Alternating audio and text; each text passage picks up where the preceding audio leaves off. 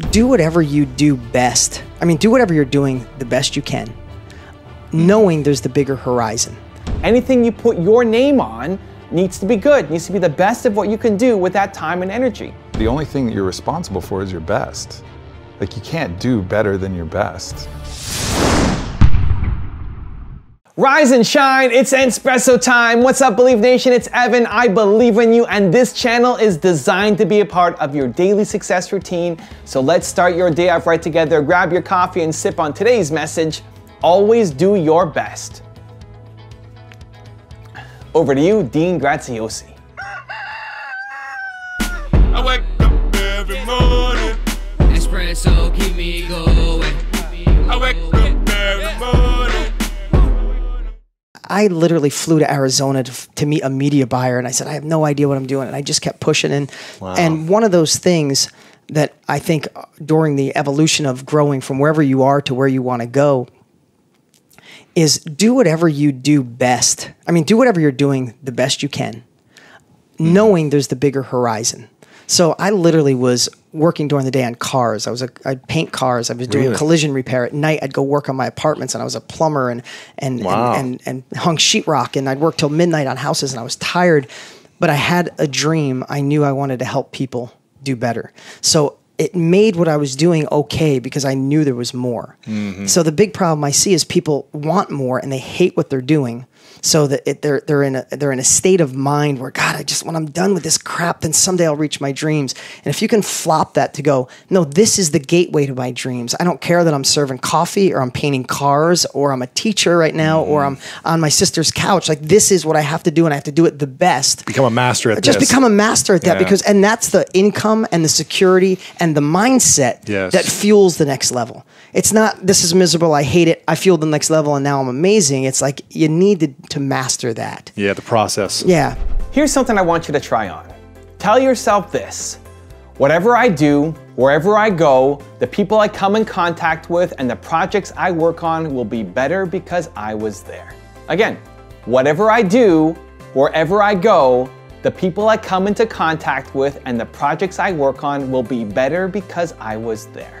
Here's the thing that holds a lot of wannabe entrepreneurs especially back. You don't like your life, you don't like your job, you don't like your circumstances, you want to break through, and you're not spending enough time on your business and where you want to go, but you're bringing so much negative energy to the work that you're currently doing. You're looking at the tasks you're doing, it's like, oh, I have to go and do this. You're putting out so much negative energy. There's no way somebody's going to recognize your talent and give you an opportunity. It's crazy how many opportunities will come to you when you just bring the best of yourself into every situation that you're going to. So let me tell you the story about Ivan. Ivan is the guy behind my YouTube channel. He's doing all the research for these videos, putting together all the clips, bringing them to me, brainstorming new topics for the channel. A lot of the love and effort and hard work that goes behind these videos is thanks to Ivan.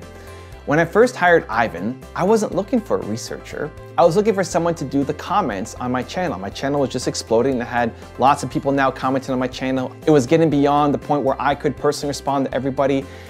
And if I did that, then I spent no time actually building my channel. And so I needed some help. And so I hired Ivan. I found him online, and he started doing a great job.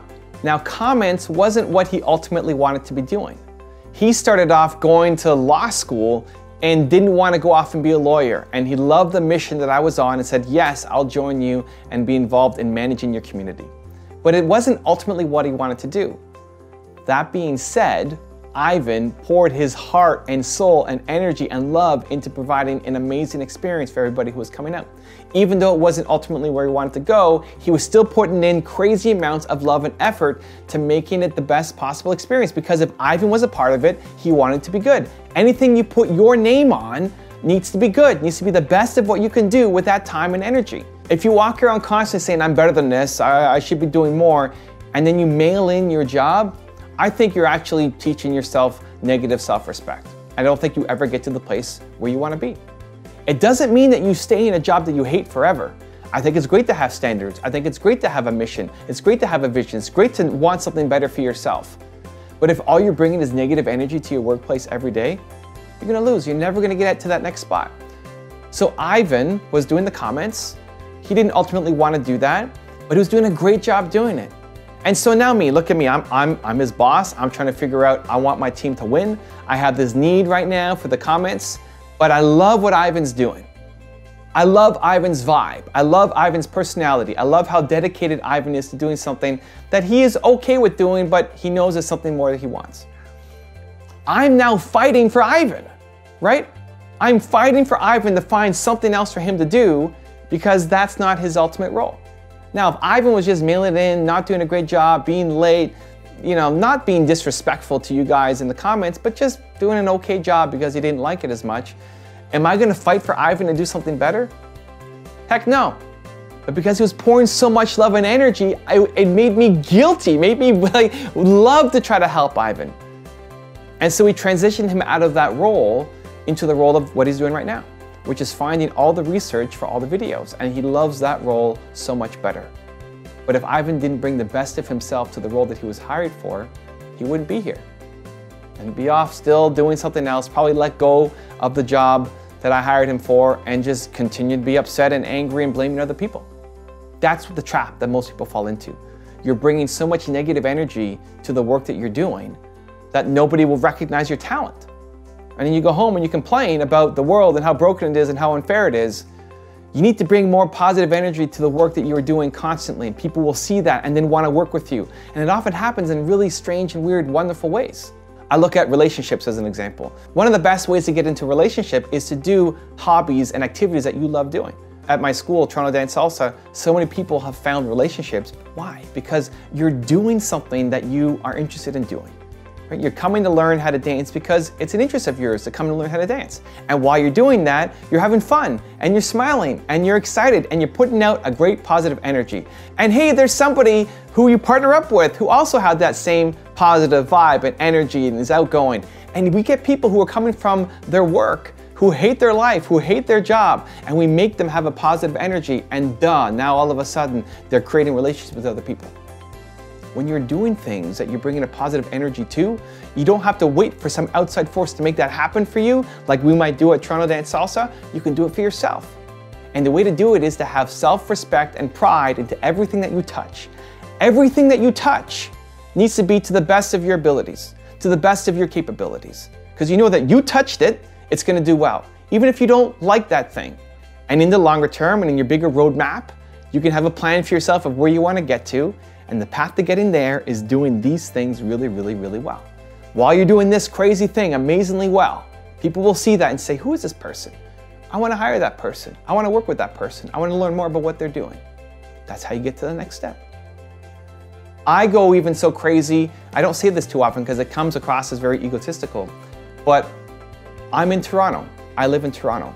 I want Toronto to be the greatest city in the world because I'm there. I'm at Yonge and Sheppard is the intersection where Toronto Dance Salsa is, where I live. I want Yonge and Sheppard to be the greatest intersection in Toronto because I'm there. I want the people that I touch, I want the projects that I work on to all be better because I had a hand in it, because I'm there. I'm in Columbus now. I want Columbus. I'm on my tour. I want Columbus to be better because I'm here. I want to leave a mark. I want to have an impact, whatever that is. Even when I leave this Airbnb, I will make the bed. I will clean up the Airbnb. I want this place to be better because I was here. From a place of service. If you constantly leave the projects and the people that you're working with from a place of service, that I want this to be better because I was here, so many opportunities will come and find you. Because most people put out a negative energy. And what do you want to do around negative people? You want to avoid them.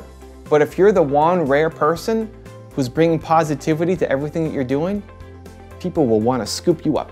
People will find ways to work with you. People will fight to bring you in, to pay you more, to be your business partner, to invest in you. You just have to learn to put out more positive energy and take pride in every single piece of work that you're doing because you spent time on it, period. Now I've got a really special bonus clip that I think you're gonna enjoy, but before that, question of the day, I wanna know, where do you need to bring more positive energy in your life or business? Leave your answer in the comments below. You just gotta understand, the only thing that you're responsible for is your best. Like, you can't do better than your best. You just do your best. And if you try to obsess too much, you're not doing your best, you're going to be paralyzed, right? So you have to get as much information as you can, make the most educated choice, make sure that you're not choosing based on ego or emotion or, greed or these other forces that delude you and prevent you from thinking clearly. But if you do your best and you fail, like, what are you going to do? Beat yourself up for that? Like, that doesn't make any sense. If you're doing your best, if you're really laying it out there, there's nothing more you can do. And that's, I think, that's really the key, is just to constantly rest and rely on that fact that I'm doing my best, and there's nothing more than that.